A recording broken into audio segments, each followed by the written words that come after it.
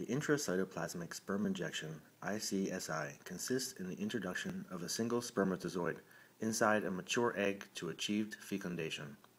Undoubtedly, the assisted reproduction technique, ART, is the most used, and it meant a revolution in the early 90s, as it came to successfully solve the majority of the sterility problems caused by the masculine factor. Due to its high and constant exit rates to achieve fertilization, the ICSI technique has not substantially changed since the beginning. The necessary equipment consists of an inverted microscope with a specific optic, Hoffman, and a heated plate, 37 degrees. Microhandles are attached to this microscope, allowing us to make three-dimension movements with the micropipettes that hold the egg and contain the spermatozoid. The sperm motility as well as the experience of the embryologist that performs the technique are the two most important factors to guarantee the effectiveness of the technique. The sperm selection techniques previous to performing the ICSI have evolved in the last few years, allowing us to carry out a more specific selection. Nowadays, we can carry out a morphological evaluation choosing the spermatozoid that are going to be microinjected with special optics that allow its vision with over 6,000 magnifications, IMSI. It can also be carried out what is called a physiological ICSI, where hyaluronic acid is used in the microinjection plate or in the culture medium, sperm slow, to select the mature spermatozoids, which a priori represent a reduction in chromosomal imbalance. However, recent studies have not shown the supremacy of those methods and are still in an experimental stage. The use of annexin columns type MAX previous to the ICSI technique also allow us to select pre-apoptic spermatozoids, which will go into a programmed cellular death and could not give place to ongoing embryos. These columns are used in cases where an excessive spermatic DNA fragmentation, which is related to fertilization failure cases and embryo blockage.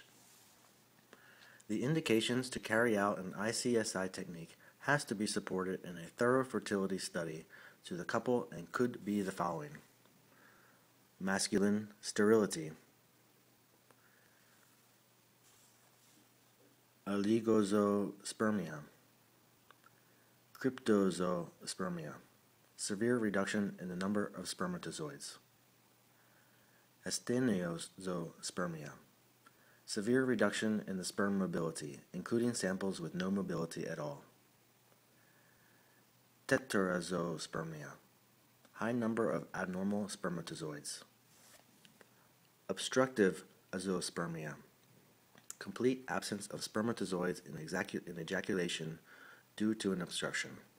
The most common causes are of genetic or inflammatory origin or failed vasovasectomy.